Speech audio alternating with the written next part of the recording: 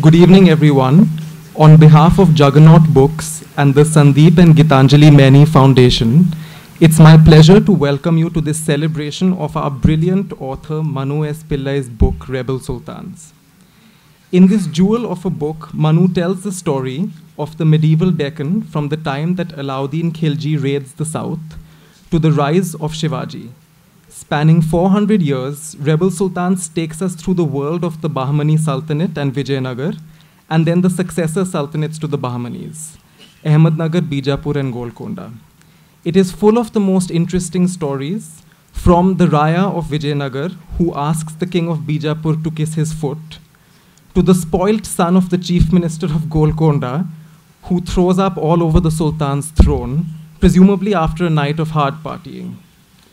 Through the book, we get to know, among other characters, the courageous warrior queen Chand Bibi, Mughal Emperor Jahangir's sworn enemy Malik Ambar, and perhaps the most extraordinary prince of the Deccan, the broad-minded Ibrahim Adil Shah II, a Muslim who called himself the son of Guru Ganpati and the pure Saraswati. Manu shows us an India that was welcoming to people who were different, from European traders and doctors, even snipers, to Africans who scaled the heights of power and made this land their own. In fact, he even tells us of a black queen of the Deccan. He liberates the history of the Deccan from narrow and frankly suffocating labels of Hindu and Muslim, and brings nuance to questions of violence and temple destruction, for instance.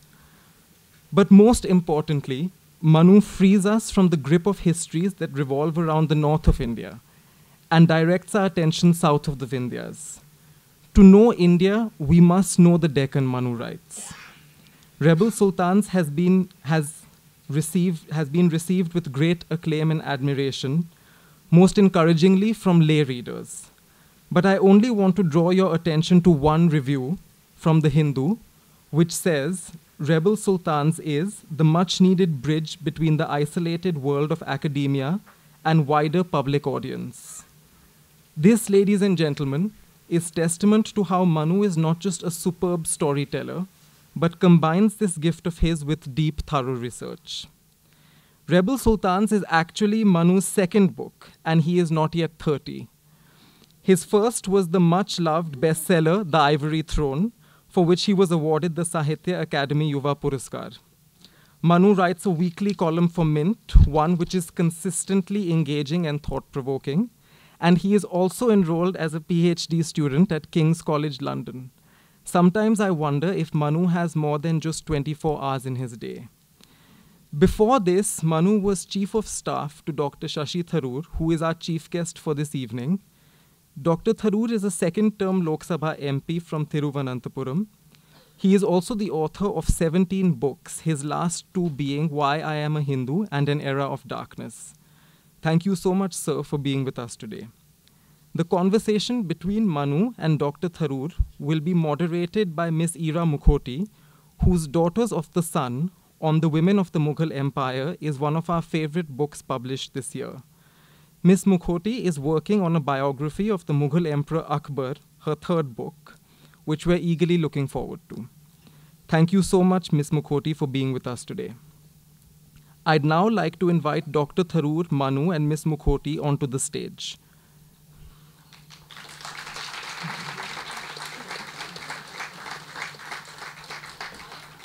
One last thing, please do make sure your phones are on silent.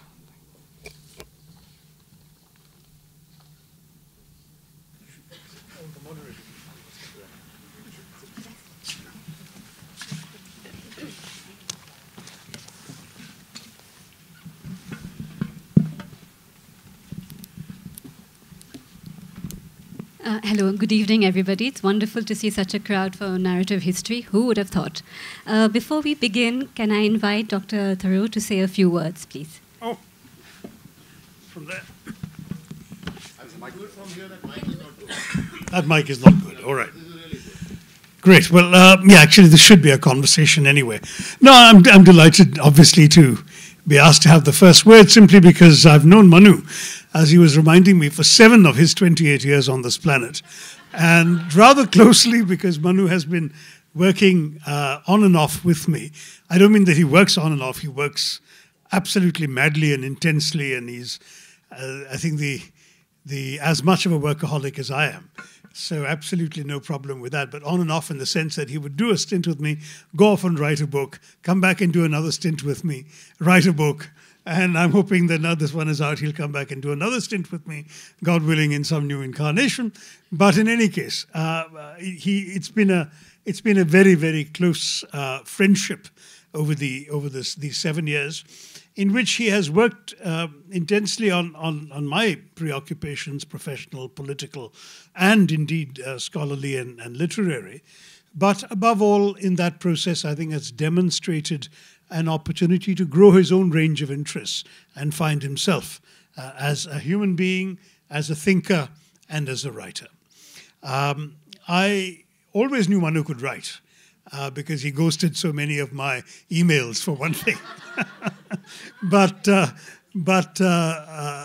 I really discovered how well he could write when I finally sat down 3 years ago, 2.5 years ago, to all 600, 700 pages of The Ivory Throne.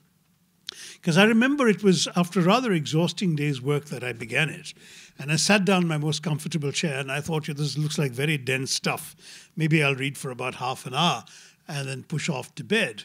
And 200 pages later, completely enthralled, taken up by the absolute extraordinary flow of his narrative, the lucidity of his writing, his magnificent ability to evoke portraits of a time and of a people long gone. I found that if I didn't put the book down, I was going to be reading to dawn. And I finally did and came back and just couldn't resist coming back to the book the very next day and finishing it in just a few installments of intense reading. So compelling was the writing. And as Parth has already said, I was muttering that he took away my best points. What is particularly interesting about Manu's writing is that he manages to combine an extraordinary depth of scholarship. I think this book, which is a pretty short book, it's 1/3 the length of his previous book, but this book has about 50 pages of footnotes.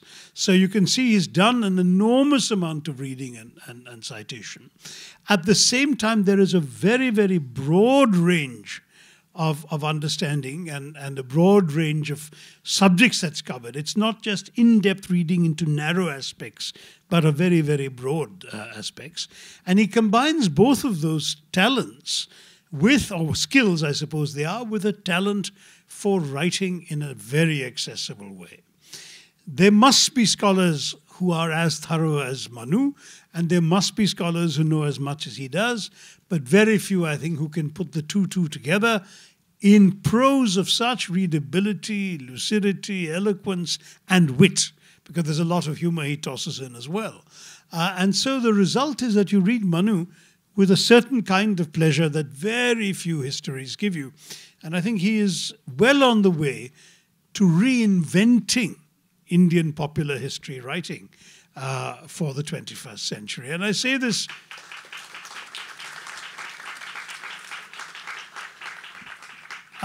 with utter confidence because both these books are pretty magisterial efforts and they've been produced with great speed. You know, and I remember when I first published a book, a friend of mine sent me a New Yorker cartoon from the 1950s, which is a classic. And, you know, it's a picture of a typewriter, those were the days, right?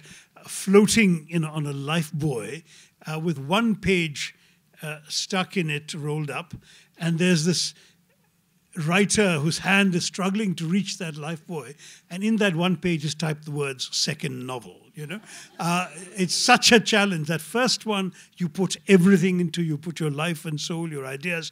When you write a first book, you never really know whether you'll ever write a second. First of all, you don't even know if the first one will be published, how it will be received, whether there'll be a market for a second, whether you'll have the ability, the talent, the time, the energy left to do the second. So that second book is actually, in many ways, a bigger challenge than the first.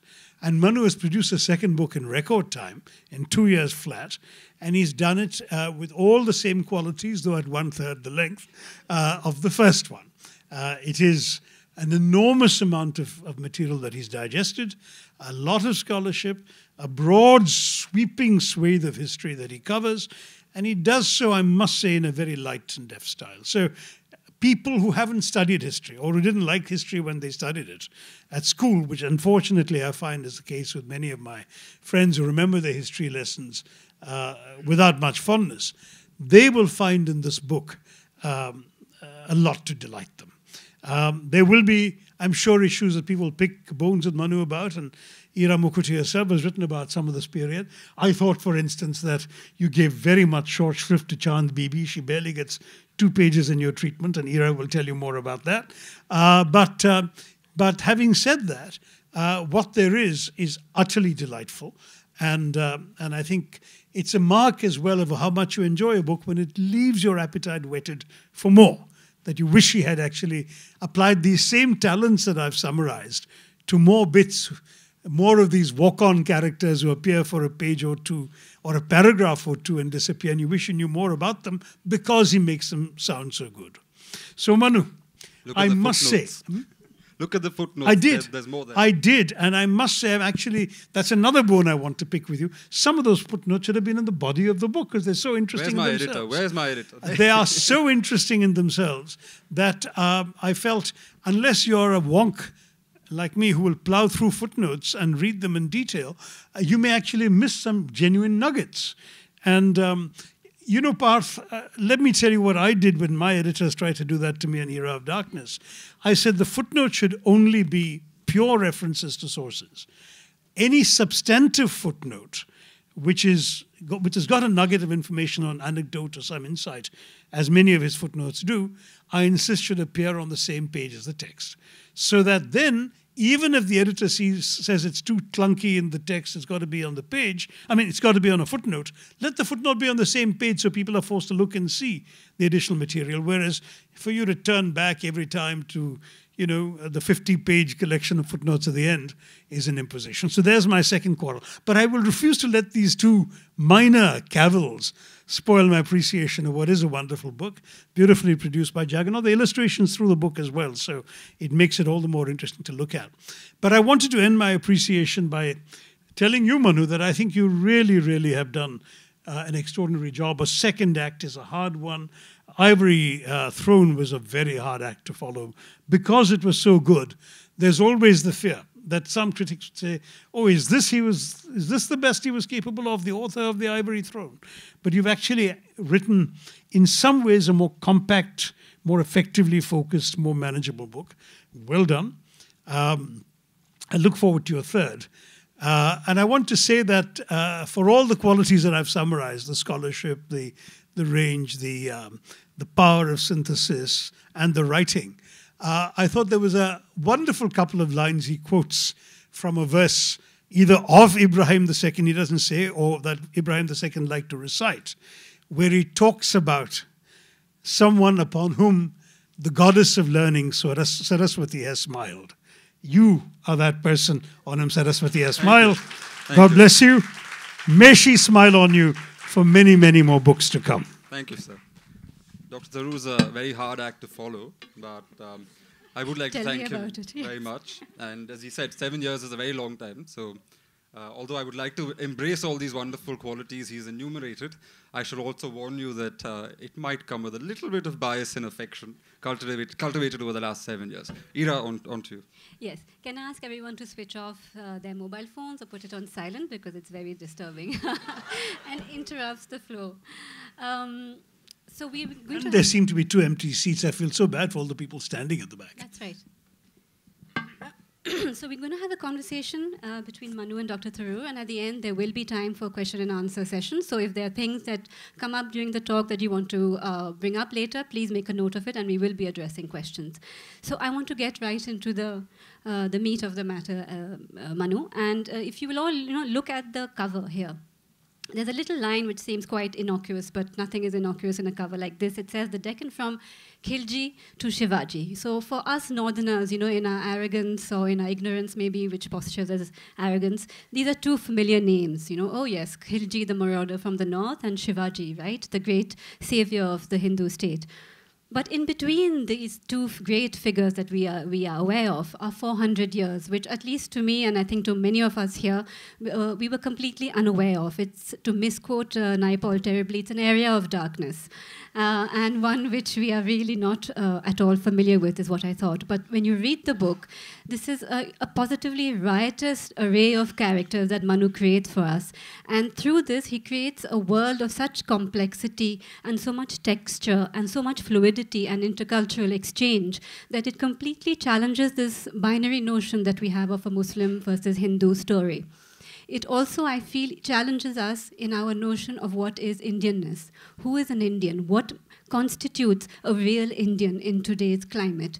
So some of these thoughts, Manu, can you take that forward and tell us how you came about with this? Since you mentioned Indianness first, the back of the cover, which you can't really see here, that's right, has a much darker man, and the front has a slightly fairer man.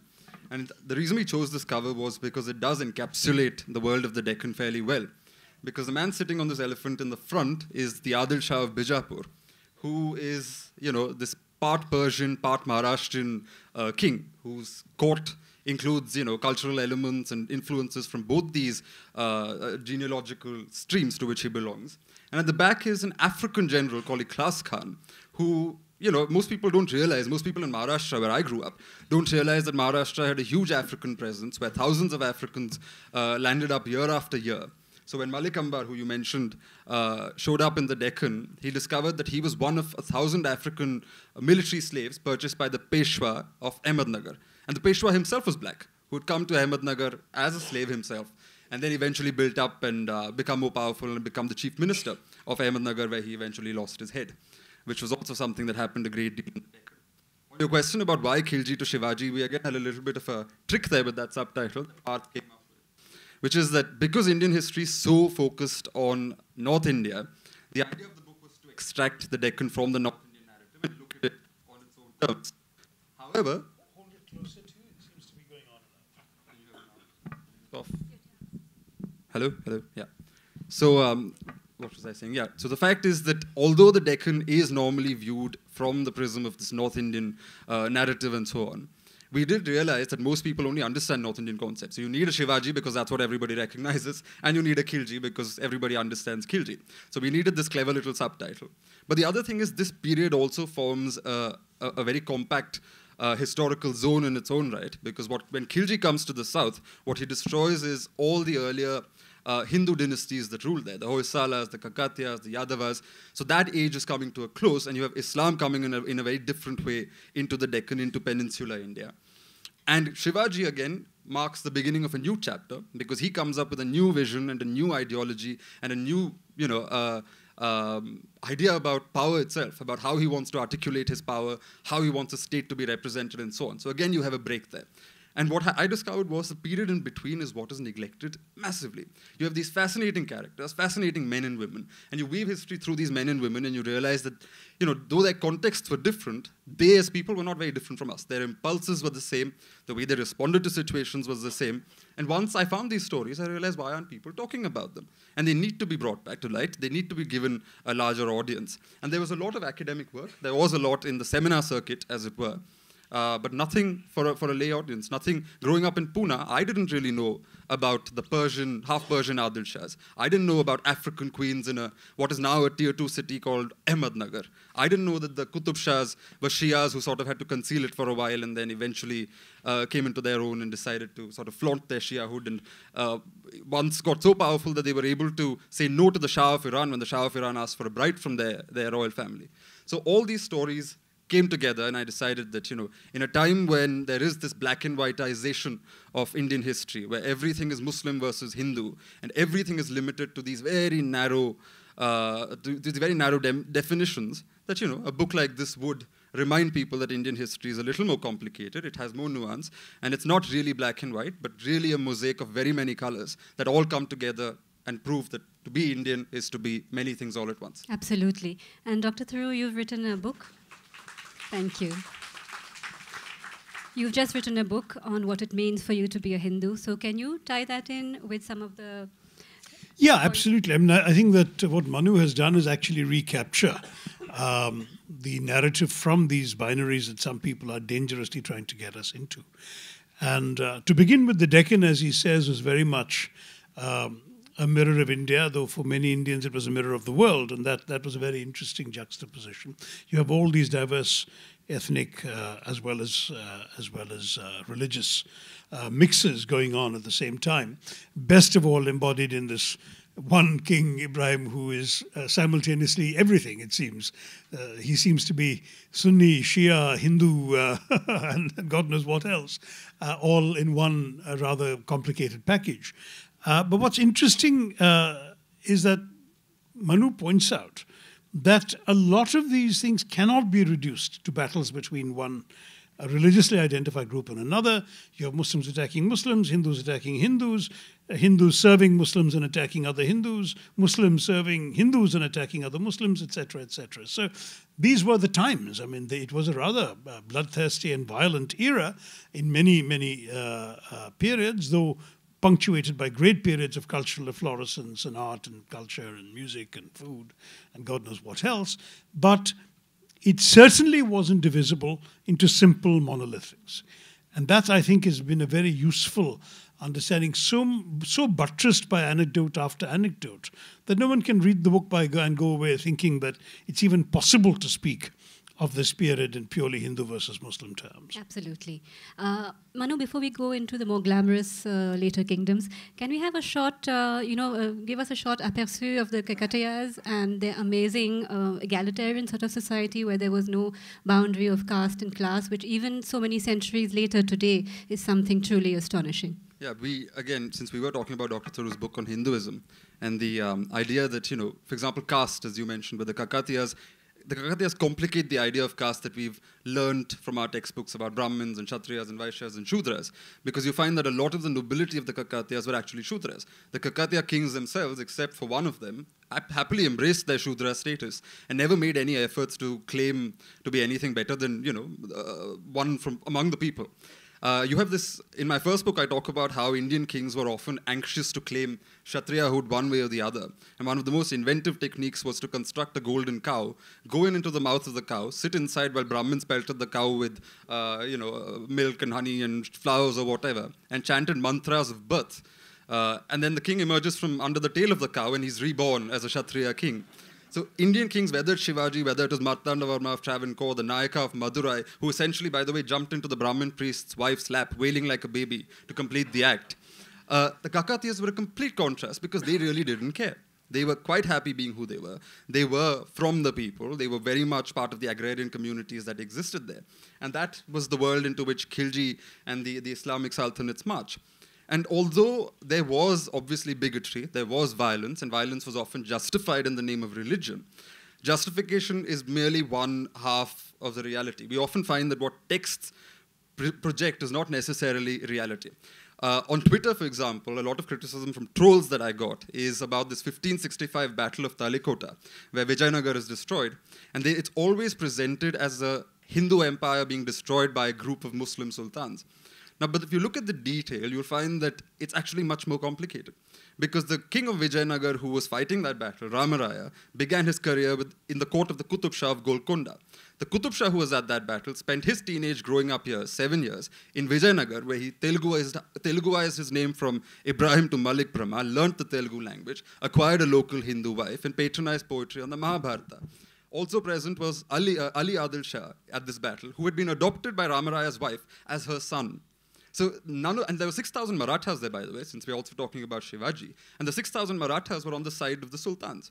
Whereas on the side of Vijayanagar, there was a character called Ainul Ghilnani, who often on Twitter, people sort of pull out these screenshots from Google Books saying Ainul Ghilnani defected at the battle and went over. There's no proof of this. Where Ainul Ghilnani appears in the inscriptional record, he's actually donating land to 80 Brahmins. So I don't know where some of these stories come out from, but you realize that the details again prove that these basic concepts that we've taken as natural or taken as given can all be challenged, can all be questioned, and can all be put to the side when you start scratching under the surface and discovering that India's story and the Deccan story wasn't purely about black and white and religion.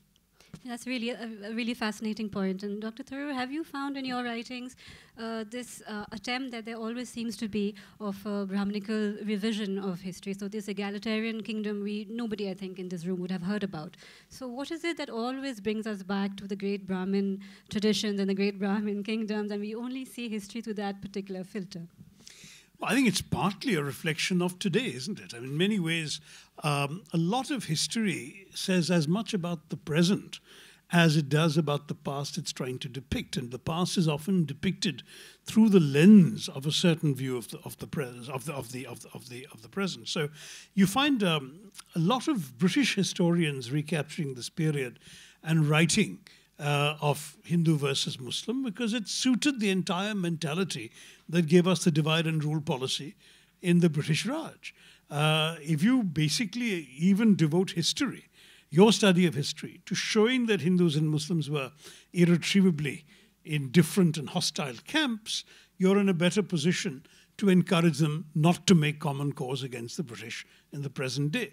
Now, I'm not suggesting it was always as crude and blatant as that, but I think it's a fair criticism of some of the historians you cite, like Sewell and so on, because that was, at the very least, there was a synchrony between British imperial policy on the one hand and the tenor of these analyses on the other. It's actually modern Indian historians, whether working on Indian campuses or on American campuses and British campuses, but modern Indian historians since the advent of the secular state, who have actually been digging up so much evidence of the kinds of fluidity and interpenetration Manu talks about in the Deccan. Whether it's all the examples he's just given, whether it's Rajput generals fighting for Mughal monarchs, I mean, you know, who forgets Man Singh and Jai Singh and so on. We seem to define an era, an empire, a kingdom, a state by the religious identity of its ruler without actually paying attention to who the cutting edge was. I mean, Rana Pratap in the Battle of Haldighati, he faced a Rajput general, he didn't face a Muslim general. These are things that we completely forget when we get into these little debates. So as far as I'm concerned, history is replete with this. Manu and I happen to agree completely on this, and I'm just glad that he's established this once again in new territory, literally, because the Deccan hasn't been written about very much. You know, I studied history in Bombay, Calcutta, and Delhi, and I didn't know half the things that he's written about because it never came up in my textbooks. There's an African dynasty that ruled briefly in Bengal, for example. People who live in Uttar Pradesh don't realize that in Jaunpur there was an African dynasty that ruled in the 14th century, 14th, 15th century. So, you know, even the presence of Africans alone, even Razia Sultan was murdered partly because she had African mother. This African chapter is one of the most fascinating. And technically, Malik Ambar deserves a book in his own right, but there isn't enough material. For example, you mentioned Chand Bibi as well. There's a sort of paucity of material. So what you have is very little, and then you have some concocted material that you can find, some sort of glossy bits that were added later. But the actual, you know, solid evidence is a little limited on these characters. And because they haven't been touched very much, even by modern historians, trying to sort of retrieve them from the past becomes even more of a challenge. Can we talk a little bit more about that, about the sources and how you get to the findings you have? Because, you know, things are changing so fast, really, in the last 20 years almost, right, with all this narrative history and, you know, Indians coming to write history again. And there's a realization somehow now that India was perhaps not as ahistorical as, you know, we thought, and it's just differently historical. It's certainly something that I've begun to find in the work that I've done. Is it something that you would agree with? Are there any interesting documents that you found which ordinarily would have been put aside and cast aside as irrelevant or, you know, not important enough, let's say? With Indian history is that often, again, in the age of Twitter, people have access to some sources, but you don't always know how to read those sources.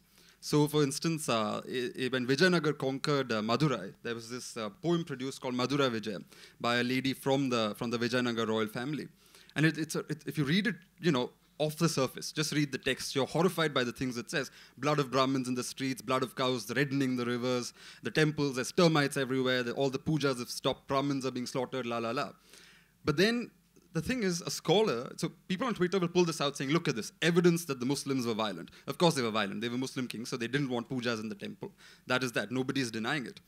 But a historian looks at a text in a different way, which is that A, you look at who wrote the text, what language was the text written in, and what was the intended audience. In Madura Vijayam, it's a woman related to the Vijayanagar royal family, so she has an agenda. She has something in this game. It was written in the Sanskrit language, which means it wasn't for your average Tamil peasant. It was for the Tamil elite. And why was it written? Now you see, they're expelling the Muslim rulers from Madurai, but Vijayanagar isn't Tamil either. Tamil Nadu's already got its Pandyas and Cholas and great dynasties that were prominent there. So to legitimize themselves, to make Vijayanagar, which is this Kannada Telugu enterprise, look less foreign, you make the previous rulers look more foreign. Which is why eventually they had rebellions in the Tamil territories, because the peasants there said, look, we don't want this sort of rule from a faraway capital in a Kannadiga Telugu court. And we're going to therefore, and Vijayanagar had to concede autonomy. Then you come to the Shiva Bharata, which was a poem that Shivaji himself had commissioned by Paramananda. And the thing with this poem is that again it reveals so much about the way some people read the same text and other people approach the text. So if you look at some parts of the text, you'll see Shivaji is reborn. He's God reborn on earth to deliver the poor dharmic forces from the clutch of the Mlechas, which is the Muslims and so on. But the same text refers to the Nizam Shah of Ahmednagar as a Dharmatma. It praises Malik Ambar, who is a very devout Sunni Muslim, as brave as the sun, is how he's described in this text. When Afzal Khan, which is a very popular and well-known episode, Afzal Khan shows up to come and sort of kill Shivaji, and Shivaji ends up killing him. If you look at the people accompanying Afzal Khan, if it's only Afzal Khan and Shivaji, you have again a Muslim-Hindu battle playing out. But if you look at the people coming with Afzal Khan, Ghorpade, Ghatke, Pingle, there are Brahmins, there's Hindu names, Marathas coming with Afzal Khan. On Shivaji's side, you have Siddhi Ibrahim, again, described in flattering, glowing terms. So these texts, again, depends on how you approach it, which part you approach, and then how you present your findings. Sure, and you mentioned, violence is obviously a place where there was a lot of violence, as there is throughout history. And violence is an incendiary subject, per se. But it's also something from which we can learn a great deal. The English, for example, have been past masters at manipulating their image vis-a-vis violence. And Dr. Tharoor, I remember reading your first book, An Era of Darkness, and it making such an impression on me, because finally I understood that the English were terribly brutal and violent, and this was something which really we are not told about, and not because anybody wants to blame them for that, but you understand what happens, retroactively, and after the violence of 1857, for example, it kind of put things in perspective, and you're better able to understand that part of history. So, when you're writing about violence as a historian, there's an urge to self-censor to a certain, to a certain amount, because you're worried about how it's going to be perceived. What I liked about your book was that there was a certain almost effervescent joy about talking about the violence, and it's from both sides. It's both sides. It's Muslim violence, it's Hindu violence, it's violence in between, it's against all sorts of people, and it's gruesome. So, did you particularly go out to say, okay, I am not going to censor myself about this sort of thing? Frankly, I was just fascinated with how creative people could get with violence. You have one character who throws a rival, sort of chops him up and throws him into biryani and tries to feed that biryani to the dead man's wife. So that's one story. Now the thing is, take some of these with a pinch of salt, because you can never verify how much of this is true. That biryani probably required a lot of salt. I know. The funny thing is, apparently it was offered to some elephants and the elephants didn't eat it, but we don't know whether the wife and kids actually did end up eating it. So that was that one case. Vijayanagar, when the book came out, a fairly senior figure on Twitter, who said that, oh, you're trying to whitewash a tyrant, who's very violent and bloodthirsty. And the thing is, I don't understand why this bloodthirsty argument only comes out when the name sounds Muslim. Because if a Muslim king, if Ibrahim Adil Shah, who, besides creating great art and worshipping Saraswati, happened to murder a brother and blind a regent, he wasn't the only one. There was an emperor of Vijayanagar who was murdered by his son. Then another brother came and murdered that one. You have a sister, a queen in Vijayanagar, being sort of threatened by her own brothers, and she writes to the Adil Shah saying, come rescue me and my son. Unfortunately, he doesn't, because the brothers bribe him. So you have violence in Vijayanagar. You have violence with Shivaji as well. When he wants to conquer Javli, he sends a diplomatic mission there, except that midway through the meeting, the diplomats get up and stab the ruler of Javli and take over. So violence wasn't, again, only one side of of this Hindu-Muslim equation. It was all over the place. And as I said, you can throw people into, boiling, oil, and you can turn them into biryani, and you can have them torn apart by elephants or eaten by tigers. It was quite fascinating that people found these creative ways to turn violence into a sort of form of entertainment, really. Yes, as I say, effervescent joy in writing about the cruelty. Dr. Tharoor, what are your thoughts on opening the floodgates, as it were, or, when talking about violence vis-a-vis Indians, vis-a-vis foreigners? How do you feel about that? I don't know. I actually tried not to take the violent bits quite too seriously. I mean, not because it didn't happen. I think Manu's right. Those were the times. But also because it was just part of the rich anecdotal material. I mean, a more fascinating story to me than the violent one was when this Vijayanagar king, speaking to or sending a message to the residual sultan, who ought to have been, in theory, the person he had to pay some sort of allegiance to, invited him to come and kiss his foot. Krishna Devaraya invited which Qutub Shahi was he that he had to come? It was the Adil Shah. The Adil Shah had to come and kiss his foot. And Adil Shah said, I would not mind doing so, but I can't as a prince come to your sovereign territory. I mean, these kinds of diplomatic exchanges were far more fun than boiling people in oil. I mean, I thought that took much less imagination than inviting somebody to come and kiss your foot. I mean, that takes a certain talent for insult that I thought Indian politics could benefit from. And then Krishna Devaraya actually comes to the Adil Shah's capital, saying, if you won't come to mine because you find it embarrassing to come into foreign territory, I'm happy to oblige, and I'll come there. And then he comes there and offers his foot, and Adil Shah runs away, of course. Excellent. The unkissed foot. That could have been another title. Or when they fight over a goldsmith's daughter. There's a goldsmith's daughter, and the king of Vijayanagar is very anxious to have her in his harem. And then the sultan says, of course not. If she's in my territory, I'm going to have her. And then, that leads to another little battle between them. And again, a lot of gold is to be exchanged and surrendered, and lots of people are embarrassed. Yes, and what about the princess who people fought over, and then she ended up converting to Christianity and running off to Goa? That was actually... I mean, That one was actually fascinating because you actually have evidence here, or there's a man who writes about this, a contemporary who says that this Adil Shahi princess ends up in Goa because her father's one of the rivals to the throne, and he's trying very hard to regain the throne, or sort of insist on his claim. So he intends for his daughter to be given in marriage either to the Vijayanagar king or to the Nizam Shah of Ahmednagar. So he's trying to... again, religion was not a factor here. Yeah. Either Hindu or They were Muslim. trying to negotiate an alliance. And then in the middle of this princess starts a friendship with a local Christian woman who decides that among the other things they'll talk about, they will also talk about Jesus Christ. And then before you know it, the princess decides, I want to become a Christian, because I'm presuming she got more freedom out of that. And one fine morning, they have this little plot where the governor of Goa, a huge procession of Christians on a Sunday, show up at this gentleman's house, and he's taken aback about why these people have landed up. And there's a physical altercation. One group of women is trying to pull this princess onto their side, her mother and the others, and the other women, the Christian women, are trying to pull her onto that side. And they quickly take her away, and including her a little slave boy. During which you say all their hair came undone. All the hair came undone. And that's I didn't quite know whether the hair was being pulled out by the tufts or merely that the braids were loosened. Yeah. Okay. It was a way to describe that it was so indecent, the proceedings, that all the Portuguese women there, their hair came undone, and it was a very undignified affair. But in the end, she did convert. Her brothers also ended up converting, and that family, from Mia Ali, they became Miele, which was their Portuguese surname, and they continued there for a very, very long time in Goa.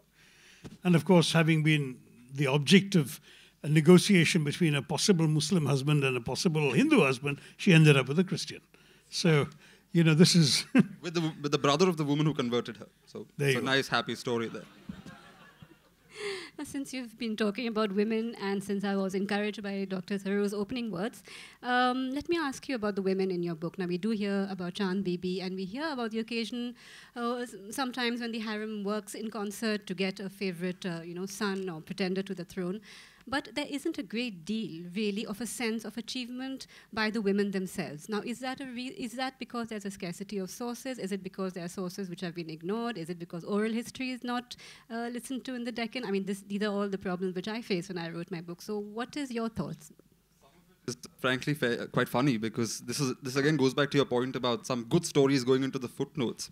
Because Chand Bibi, she of course people know about, but fewer people know about her mother, Kunza Humayun, who was regent in Ahmednagar for some time, till the nobles essentially came together and said she's refusing to give up power. Her son came of age, but she wouldn't give up power. So nobles essentially had to sort of push her out and take over. But the funny thing is, her son so resented the influence and power his mother had, that in miniature paintings that survive of this time, where she sits with his father, the father survives, but the son had the mother painted over. So she's been reduced to like blobs and blotches and big smudges in these paintings because she was quite literally wiped out of the scene. They tried to sort of cut her out of history altogether. Chand Bibi, of course, survives because she led the defense of Ahmednagar against the Mughals, so there's a little bit more romance to her story. She became something of a martyr. She was assassinated. But this lady, who then had to live the rest of her days in prison, essentially, because it wasn't some sort of a gruesome death, there was less romance to her story, and because she was written out, there was a problem there. Sometimes, of course, you find that women were also pawns. When Malik Amba, for example, gets his daughter married to the puppet Nizam Shah he's installed in Ahmednagar, again, she was merely an instrument for him to sort of cement his own power. A previous Nizam Shah in the 1590s had a black mother as well. He was quickly murdered because a set of Persian nobles did not like the fact that his mother was black. So you do see some women present, you do see some racism as well. But on the whole, there is a scarcity of material. And because all the written sources do tend to privilege the men, some of it does reflect in my narrative as well. Which reminds me, there was an interview the obituaries editor of The Economist gave recently, where she talks about how even today, obituaries tend to be in The Economist largely of men, because the men dying now were active in the 50s, 60s, and 70s. And in those days, there weren't that many women. So the people dying now, even in the 50s and 60s, there weren't enough famous women dying about whom you can now write. So this is a problem that afflicts even our times. And we will not construe that as an invitation to famous women to pass on and oblige the obituaries editor. Yes. Please live, famous women. I think since we don't have a great deal of time left, Manu, can we talk about Vijayanagar and the enduring appeal that it has for so many people, and for poor Naipaul, who I'm quoting a second time this evening. You know, he wrote so much about it, and because of his recent death, it's been in the press. So what is it about this idea, this tenacious idea of a last Hindu kingdom, you know, standing up against the Muslims? Again, a legacy from the colonial era, really, because the Vijayanagar's own sources don't quite paint a picture that shows them as staunch Hindus. Of course, as Hindu kings, their worldview, their articulation of power was couched in Sanskritic, Brahminical vocabularies. But that doesn't mean that's all they were. For example, Bukka, who's one of the founders of Vijayanagar, he again describes himself, like Shivaji many centuries later, as Krishna reborn to deliver the earth from the Mlechas, which is the Muslims. But in reality, he was negotiating with Firoz Shah Tughlaq, saying, why don't you come down from the north, and I'll start from the south, and we'll eat the Bahmani sultans for breakfast. So, you know, this is Bukka, who's one of the founders. Harihara and Bukka themselves, according to one very popular enduring theory, they were converted to Islam, and then they reconverted to Hinduism. So even they had a sort of Islamic tradition. In 1352, you find the Vijayanagar kings acquiring this new fancy title, where for the first time, the word Hindu is taken from travelers and foreigners and applied to themselves, where they call themselves Hinduraya Suratrana, which is sultans among Hindu kings. Now, it's a fascinating title because on the one hand, they're calling themselves sultans because that's how all the new great kings are calling. So you have the Kapaya Nayaka, another ruler, calling himself Andhra Suratrana, Sultan of the Andhras. Vijayanagar becomes, you know, Hinduraya Suratrana. They go one step further. Ramaraya calls himself Gola Suratrana, Sultan of the world. So the word Sultan comes to mean something even for the kings of Vijayanagar. And if you go to Tirupati, there's this famous bronze of Krishnadevaraya there, and he's wearing a hat in it. It's one of those Turkish Persian hats. Because Vijayanagar started absorbing cultural influences from so many places. You know, their artillerymen would come off from Turkey and, you know, the Ottoman Empire. There were white people coming in. There were Persian diplomats. Vijayanagar's own diplomats to the Persian Shah's court were Iranian in origin. Even if you look at the sculptures and the sort of evidence that survives in Hampi today, in the early phase you find that they're wearing regular South Indian clothes, you know, the munda or the veshti or whatever you call it. And then as time passes, you find lots of Western Persian influences coming in, tunics and shirts and these hats and so on. So that by the time Vijayanagar fell, it was a multicultural space where there were so many influences, whether it was this title of Sultan that they carried and flaunted very proudly, or even in the clothes they were wearing, or even a Krishnadevaraya, who arguably was the most popular of and the most important of Vijayanagar kings, even in the way he dressed himself, there were multiple influences. So while Vijayanagar, it's very convenient to paint it as this Hindu empire. Yes, it did articulate itself and see itself as through a Hindu prism, but it wasn't merely a Hindu empire. It had plenty of Muslims, and at one point it even allowed Muslims to eat beef, much to the regret of Brahmins at court. Sure. So just a convenient sort of way to reposition it today, Dr. Tharoor? Yeah, I mean, I actually think the book is a very, very good reclaiming of the arguments for Indian diversity and pluralism.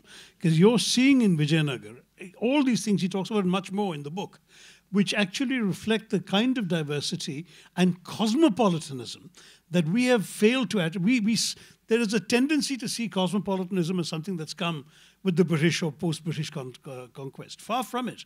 We were a globally cosmopolitan society in Vijayanagar and arguably elsewhere before Bombay was ever a port or before Calcutta or Madras had become British settlements. And that cosmopolitanism in Vijayanagar is very well captured through travelers from the Islamic world showing up there and reacting with awe and wonderment. And that in itself, I think, is illustrated. I'm sure that some of the sources, the non-Indian sources, particularly travelers, must have been particularly edifying in that regard, because you saw an Indian empire through the eyes of people who were then foreigners and who themselves recognized so much. They were astonished. So you have a sentence about this chap being astonished by the paleness of the women in the harem in Vijayanagar. I mean, the thing is that because there were essentially white folks there too. That was pretty cosmopolitan when you had white women in your harem. I'm sorry. I mean, daughters of the snow and not just daughters of the sun, if I may. But the fact is that that kind of diversity was just taken for granted after a while. And today, or for a while yesterday, we forgot that. And we tried to paint all of these empires in much more black and white colors, which also actually narrowed and undermined and diluted what they actually were and represented. Vijayanagar, in fact, even made an offer to the King of Portugal, saying, send me a daughter and I'll send you one, and then we'll form an alliance. And I mean, you can, I don't know, picture the possibilities. Vijayanagar, this mighty force in the country, in the peninsula. And the richest country in the world. And the richest country, one of the biggest capitals at the time, one of the biggest cities. And the Portuguese, with their power at sea, it was a strategic alliance that the Vijayanagar emperor was proposing. And Sanjay Subramaniam is the one who discovered this letter in the Portuguese records. And it's fascinating to think that Vijayanagar would even make such an offer. But the Portuguese never replied, right? They didn't. Because for them, the idea of sending a Catholic princess to India to a pagan was a little horrifying. Well, we haven't even begun to scratch the surface of this book, and when you read it, you will find many, many more such stories and details, but we have run out of time for this evening. So I would like to open the session, the question and answer session. Please keep your questions simple and direct, and so that we have as many people asking questions as possible. Yes, the young man right there in the middle.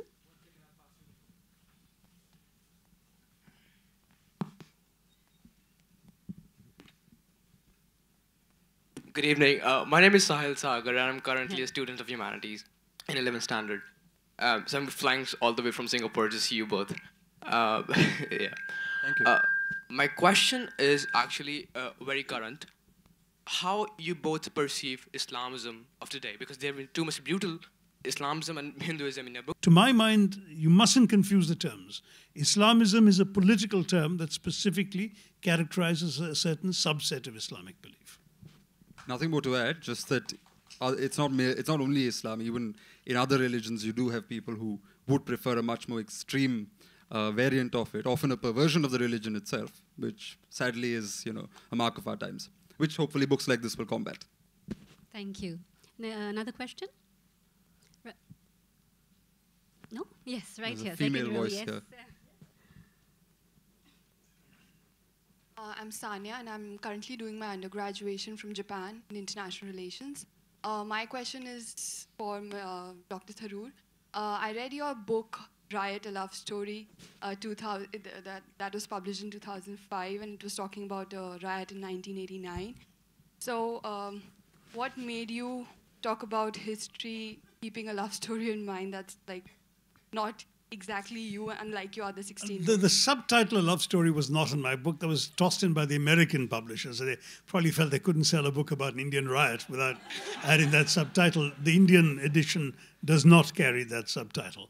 But, what I wanted to do was actually in that novel, which is finally soon to be a motion picture, so you'll actually get to watch it in a couple of years, I hope. What I tried to do in that novel was actually use the framework of a love story and the death of someone in a riot to actually trace a number of collisions, a collision of cultures, a collision of values, a collision of religious identities, a collision of political ideologies, all in the framework of a particular moment in our history, which was the lead up to what became eventually the destruction of the Babri Masjid. This was the era of the Ramshila Pujan. And in that period, a riot actually occurred that happened to have been managed or dealt with by a district magistrate who was a close friend and classmate of mine. And he wrote up the account, which he subsequently published in his own book. But he gave me his notes so that I could reinvent and reimagine it within the credible parameters of how a real riot was really managed at that time. So the riot is very realistic because it's based on something that actually happened. All the characters, the issues, the dialogue, everything else is my imagination, including the love story. But the larger thing about the book is to look at because all violence is about human beings clashing with other human beings. And you know, the kinds of collisions we have between Hindu and Muslim in some case, or between RSS and Congress on the other, or between various kinds of ideologies depicted in that book, are then balanced by people with different religions coming across as well and meeting on other kinds of contested terrain, including that of their bodies. Yes, please. My question is to both of you. When you're writing a book on history, how do you keep it only to history and it does not become, you know, a narration of the heritage? The heritage as in? Heritage, you know, is like a fixed thing, but history is dynamic. A new paper can change history. A new research can change history. But heritage remains what it is. It will never change. Well, heritage is sort of interpreted through, you know, so evolving how does history. one, you know, distinguish while writing a book that I'm into history, not a chronological, anecdotal narration of the heritage? I suppose you start developing your own definition of heritage based on what history provides. For example, you know, heritage would then involve, for example, a lot of the architectural structures that remain even now, but they teach you a lot as well. So when you combine your textual sources, you combine your anecdotal evidence with what you can physically see even now in Hampi, for example, it gives you a complete picture. So it wouldn't be easy to divorce one from the other because the two are sort of intrinsically wedded to each other, and each informs an understanding of the other. So without looking at physical hard heritage as it exists today, we won't really be able to fully grasp history, and we can't fully grasp heritage either without understanding history. So the two are linked very closely to each other. I agree with that. I'll add one sentence, not too much, I don't want to repeat all that I said earlier, which is that you mustn't forget that what's written today, even about yesterday, is a reflection of today in many ways. And that even if you don't consciously draw that conclusion, you are writing for today's readers with today's sensibilities and today's concerns in your mind, either the back of your mind or the forefront of your mind. That's up to the individual historian or writer. And a lot of popular history in particular is bound to reflect those concerns and biases because the writer is conscious that he's reaching a readership today that is influenced by the currents and perceptions of the time. So I think that whether Manu will admit it or not, there is a conscious pushback against the received wisdom or lack thereof about the Deccan and about these empires and about the clashes he talks about. I mean, one of the scholars he cites, a professor called Eaton, for example, I've cited in Era of Darkness in the context of the argument that the whole notion that when Muslim kings came and destroyed Hindu temples, that was a purely sort of anti-Hindu act. And Eaton argues that it's nothing like that. It's merely a phenomenon of the expanding frontier, that a temple was very often the symbol of the kingship of the person you were attempting to defeat or conquer. So when you assaulted his temple, you were assaulting his legitimacy and sovereignty and his standing in the eyes of his own people. Therefore, you attacked the temple. And you had no problem with being rebuilt when you were in charge. But the other problem with all of these things is you simply see the fact of a Muslim king coming and destroying a Hindu temple, and you draw a conclusion. Whereas if you look at it in this larger context of the expanding frontier, and you find there are examples of Hindu kings destroying the Hindu temples of rival Hindu kings when they were defeating them, then you realize that history is a little more complicated. Now, today you will make this argument and be conscious that you are making a case for diversity in a land where many, many mentalities are divided on religious identitarian lines. How can you not be aware of it? I'm sure Manu was aware of it. And Hindu kings often also stole idols, in the sense that Krishna Deva Raya, for example, not only when he defeated the king of Orissa, there was a very important temple that mattered to the king of Orissa. He picked up the deity from there and came in and installed this particular god in Vijayanagar, in Hampi. Similarly, Pandharpur, the famous idol in Pandharpur, was also carted off to Vijayanagar, and it was eventually returned to Pandharpur by a saint and mystic and so on. So kings often did also, even Hindu kings, if they didn't always destroy temples, they often did want to appropriate those deities which mattered to their rival kings. I think on those really wonderful and excellent thoughts, we'll wrap up this evening. You can buy Manu's book behind, ask him to sign it for you, continue the conversation with him behind. But thank you so much, gentlemen, for being here. Thank you, Ira, who, by the way, as many of you might know, is the author of a wonderful book on another neglected chapter in Indian history, Mughal women, from the time they were riding horses and negotiating treaties and protecting the men. And thank you for being here, Ira, and for being such a wonderful moderator. Thank you for having me. Thank you, Dr. Tharoor, as well. My pleasure, and keep it up, man. Looking forward to the next one. Thank you. Thank you all.